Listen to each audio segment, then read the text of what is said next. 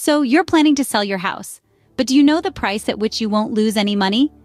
It's a common dilemma for homeowners, fraught with the complex calculations of the don't lose money price. This figure is no simple sum. It's a cocktail of your mortgage balance, interest, second mortgages, closing costs, and potential taxes.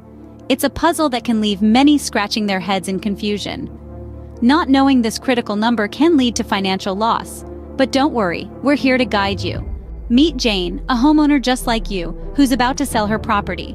Jane's first step in determining her don't lose money price is to look at her mortgage balance. This is the amount she still owes on her home. Next, she factors in the interest that's accumulated on her mortgage. She doesn't forget to include any second mortgages or home equity loans she might have taken out. Once Jane has a handle on her outstanding debt, she turns her attention to the closing costs associated with selling a property.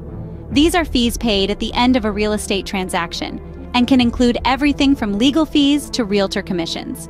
Lastly, Jane needs to consider potential taxes. Depending on where she lives, she could be on the hook for capital gains tax if she makes a profit from the sale of her home. By adding all these elements together, Jane can calculate her don't lose money price. And there you have it. Jane now knows her don't lose money price. Now that you've seen how Jane did it, it's your turn. It's time to roll up your sleeves and calculate your own don't lose money price. Remember, this isn't just a number. It's your financial safety net when selling your property.